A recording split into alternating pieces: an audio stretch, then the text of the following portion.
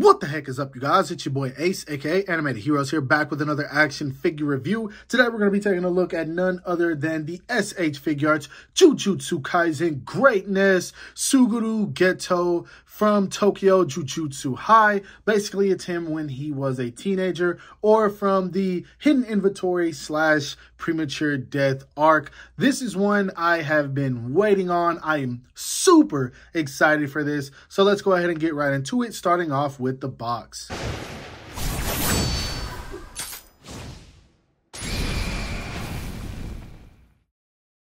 Now, the packaging does fit the same theme that we have been getting with our previous Jujutsu Kaisen figures. As you can see, it does have the coloring along the sides here, and then just kind of scribbled in behind the figure. I do wish that the box was black. I feel like it would make the colors look a little bit better. As you can see, it's the same on the Gojo figure. But anyway, that's neither here nor there. You can see the window where you got the figure. It says SH Figuarts Suguru Geto right there. Jujutsu Kaisen at the bottom. Tamashii Nation's Bandai, the quality sticker of approval. Some images of the figure, faceplates, and accessories along the side here. Nothing on this side. Image of him at the top, image of him at the bottom. And then, of course, on the back, we've got the figure up top with some of the accessories once again. Then a bunch of stuff at the bottom I can't read because I imported it. Now, anyway, let's go ahead and bust this figure open because, again, I am really excited for this one. And I've heard nothing but positive things. Now, straight out of the packaging, I will go ahead and confirm that any positive thing that was said about this figure prior to me receiving it is absolutely 100% true. This figure right here just truly goes to show that Tamashii Nations is really putting more effort into the Jujutsu Kaisen line. Now, don't get me wrong, all of the figures that I've received have been a joy, but I think a lot of it has been biased because some of the figures that I personally enjoy, I can admit that they had some flaws, especially characters like Megami, who had some real limitations, and then maybe Nobara, where a few things could have been better here and there. But when it comes to figures like this one and the Teenage Gojo that was released prior, they are absolutely outstanding figures, man. Solid 10 out of 10s. And I don't want to go ahead and give this one a 10 out of 10 just yet, but aesthetically, it is definitely that, man. This figure looks amazing. And I don't know how many of you guys know this, but I'm pretty sure many of you think that Satoru Gojo is my favorite character, which modern day Satoru Gojo, yes. But honestly, I really liked Suguru Geto more before he turned evil. I still thought he was a badass as an evil villain, but I liked him so much more around this time just because I kind of relate to him, man. His serious nature, but the fact that he could be goofy whenever he wanted to. I just really like that. But anyway, that's neither here nor there. I'm kind of deriving away from the figure and just talking about my love of Jujutsu Kaisen, which you guys know I have. But anyway, let's go ahead and take a closer look at him so we can examine some of the details. Getting up close and personal, I'll say this from the jump. I really love the look of this neutral expression that he comes with right out of the packaging. He's got his signature kind of bland smirk on his face. I love how they printed the eyes. Everything looks so clean. The earrings look really good. The gauges, I'm pretty sure that's what they are. The little man bun. I've never cared for a man bun, but true story, Suguru Geto actually made me start rocking the man bun. And I think it's cool, man. He looks really badass. Now, when it comes to his Jujutsu outfit, it's pretty much the same as Gojo's. As you can see, it's got the smaller collar right here, the long sleeves. You've got the button right here on the chest. All the sculpted detail and wrinkles look really good. I think it could have used some shading, but I'm not going to complain because based on the way that the light hits it, it's always going to look like there's shading anyway. So I'm fine with that. As you can see, the wrinkles do carry over to the back as well. The hands and everything look really good. I'm just loving this. Now, the only thing where the differences start to show are the pants. Now, he wears the really baggy pants, and honestly, I think they're a lot baggier than this, actually, but Tamashii Nations decided not to overdo it, and I'm kind of glad that they didn't. I really like how this looks right here. I don't like them when they're just really overdrawn. This is perfectly fine here. It doesn't look too big, doesn't look too bulky, so I'm happy with this. Again, the sculpted wrinkles and everything carry right over all the way from front to back, and it just looks nice. And then all the way down to the feet, I like that he doesn't wear the traditional shoes either, the ones that are heeled. He actually has on some black sandals, as you can see here, and I dig these, man. I really dig that there's at least some differences between his outfit and Gojo's, man. I really, really like this figure. It looks good, man. It looks really, really good. Now, when it comes to the height of this figure, to the top of his head, he's right at about 6 1/4. As you can see, definitely a little bit over 6 inches, not quite 6 1/2, which I think that's fine because I want to say Gojo stands at about 6 1/2 inches, and he is taller than Suguru. That is confirmed. But yeah, we will be doing some size comparisons later just to see how he stacks up with other JJK figures, as well as some extras that I pull out. Moving on to the articulation, he looks up about that much, but one thing you have to watch out for is that gapping in the neck, and there's really no avoiding that if you tilt the head back. Without that gap in the neck, he's not really going to look up much at all. That's about as much as you're going to get, sadly. Now, looking down, a whole lot better, as you can see, and something's coming off of him. There we go. But yeah, he looks down a whole lot better. He does get really good range of movement at the neck and the head. I'm pretty sure it's on a double ball peg, so that's what's going to help with that. The arms go up and out about that much, so those T-poses and everything are going to be fine. You don't have to worry about that. Now, when it comes to this joint right here, I did that on purpose.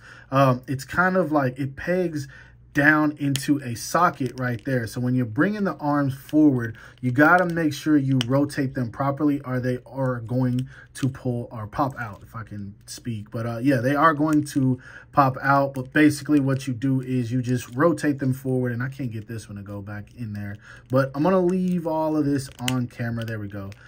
There we go.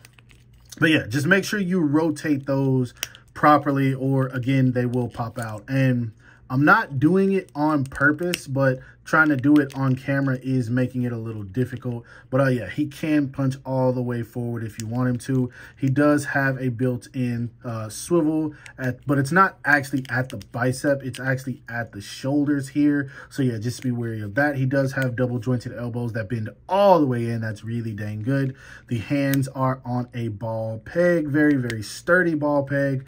Only limitations you're going to get are the sleeve, which, I mean, it makes sense. There's really nothing you can do about that. Now, the diaphragm here, look at that. He moves fine. Backwards, forward. Just make sure you kind of tuck this piece back under. And then this back piece right here, the plastic can come out. So make sure you tuck that back whenever you're posing him around. And other than that, he's going to move very, very well. Tilt, turn, all that good stuff. Anything you want, it can be done. So then you can also turn him at the waist, and you can utilize the waist for more articulation forward and backwards. So that's really good. When it comes to the legs, he kicks out about that much. Kicks back about that much, but it kind of goes outward because he does have a sculpted butt flap. He does the splits about that much. He does have a thigh swivel, double jointed knees that are very, very effective despite the bulky pants. And honestly, I really do like this look. Hopefully they can carry something like this over to the Bleach line eventually, but because of all the line work that the Bleach figures have in the pants, I don't know if it's possible, but it would be worth trying because I think those knees are what's making a lot of people not want to buy them. But these look really, really good, or the best that they can look, rather. His foot goes down about that much, up about that much. Very, very generous ankle rocker, and then he does have a toe hinge. So articulation wise, you can get this guy posed up like for real, man. There's really, really nothing that you can't do with this guy. Like, you can get him down and dirty if you truly want to. Now, granted, there's going to be some restrictions that are in the torso, but for the most part, you can really get this guy posed up, man.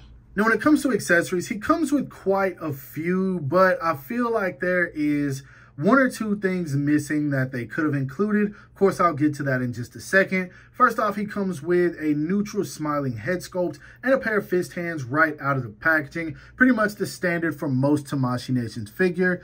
He does come with a serious face, which I'm glad that they included, and it looks Pretty dang nice. I dig that. Then he comes with his angry face. This is for when he found out that Gojo lost to Toji, and he says, die. Which, speaking of Toji, we need the Toji figure, just being honest. Well, what's the deal, Tamashii Nations? Anyway, he does come with 2 different laughing faces as well, which this is the same thing they did with Gojo. Honestly, I feel like one of these could have been substituted. I really would have loved if they gave us the looking to the side confused face for when he's like, hold up, you talking to me while he's on the phone? I would have loved having that, or maybe just another angry face, but 2 laughing faces I feel like is completely unnecessary, but whatever, we got it. Now anyway, he does come with his cell phone right here, which this does look really good. I think he got the BlackBerry. I don't know what that is. Definitely ain't no iPhone, but yeah, he comes with this martial arts hand right here. I really dig this a lot. A little bit of diversity in there, so I'm happy with that.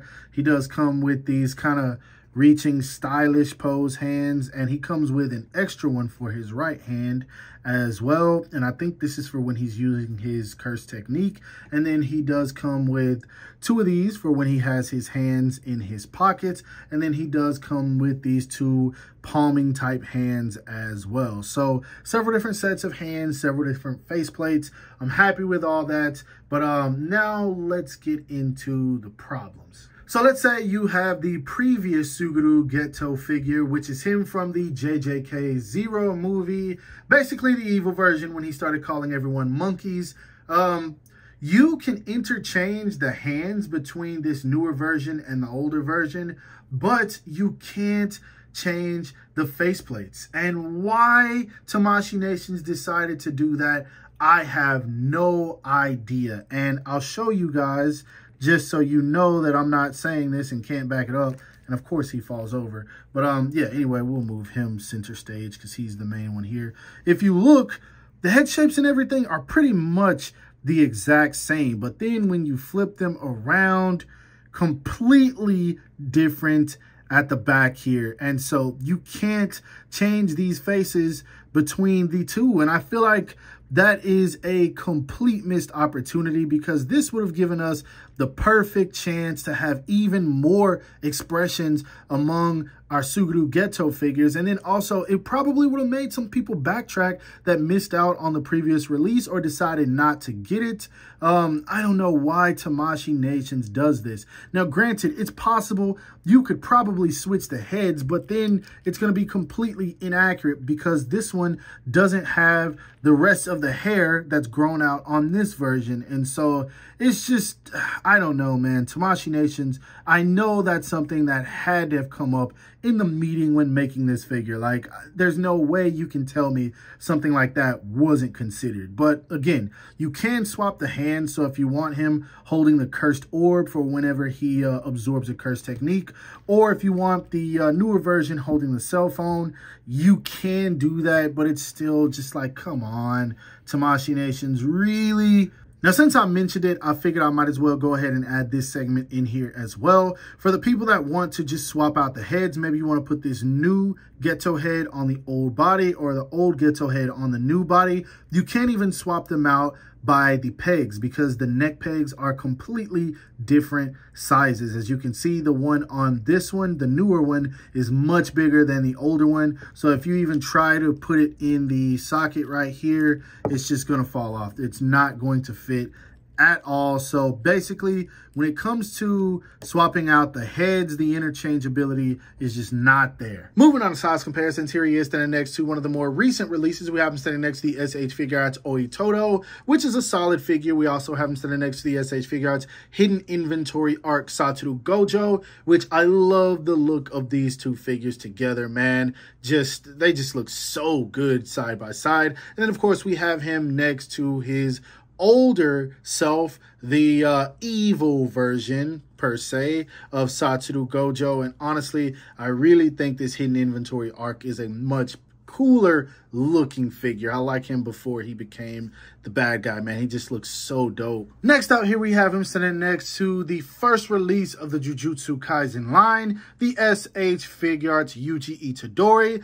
the main character. Then, of course, we have him standing next to the SH Figuarts Megami Fushiguro, who I don't think he actually ever met Megami.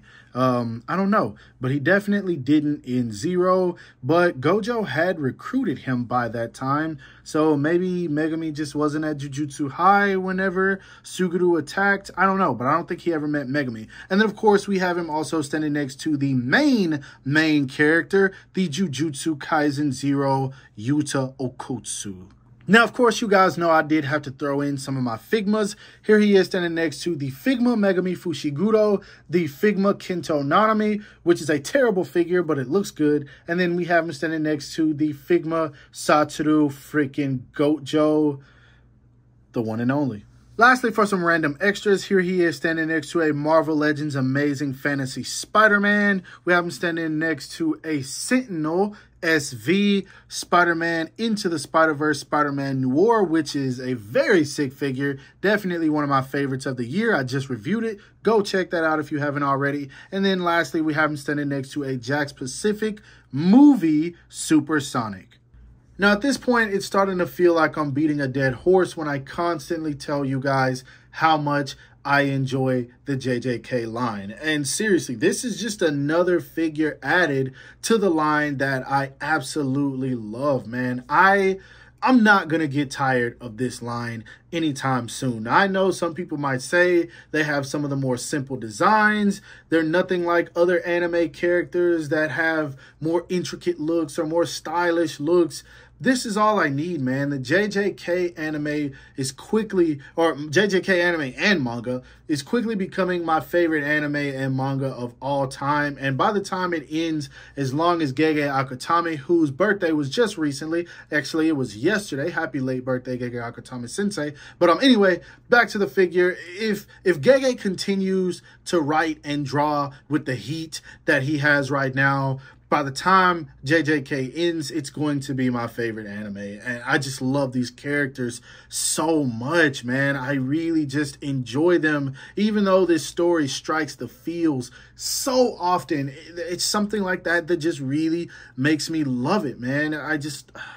These characters are amazing. These figures are amazing. Tamashii Nations has come so far since the first release. And I thought that Yuji was great. But then when we started getting other characters like Okotsu and I don't know, I'm trying to think, Toto, some of those are just outstanding figures. And then, of course, this hidden inventory arc, Gojo, which was just absolutely peak. I just want to see what they're going to do next, man. I really hope that they announce something soon. We need Toji. I don't know what the holdup is, but there's so many characters that I feel like should have been announced by now. We need Toji. We need Nanami. We need my boy Inumaki. We need Maki. We need Panda. We need villains, yo. We need Choso. Why do we not have Choso? Why do we not have Mahito? Why do we not have Kinjaku? Like, we need more characters. It's just they've got to come on with it. I've been trying to hold it in, but the more of these I get, the more happy I feel about this line continuing, if it continues from this point. But honestly, when it comes to this figure, I haven't said much about it because I'm sure you guys picked up how I felt about it throughout the entirety of this review. This is an absolute peak figure for me. Solid 10 out of 10. Literally the only thing they could have done to make it better is throw in some curses, but it doesn't seem like that's anything they're going to be doing. Now, I hate the fact that the parts can't be interchanged between the older figures, but that's not something I'm going to say takes away from this figure in particular. It just sucks that they decided to do that. But anyway, solid figure. I can't brag on this enough. I really freaking love it, man. These two are some of the most enjoyable figures I have added to my collection in modern day. But anyway, again, beating a dead horse. Hope that you guys enjoyed this review. If so, don't forget to give it a thumbs up. That always helps me out. Subscribe to my channel if you haven't already. Make sure to hit that bell icon to be notified whenever I upload new content. And last but not least, follow me on everything you see listed in the description below to keep up on my activity outside of YouTube. Hope you guys have a great rest of your day. Stay safe wherever you are, and bye.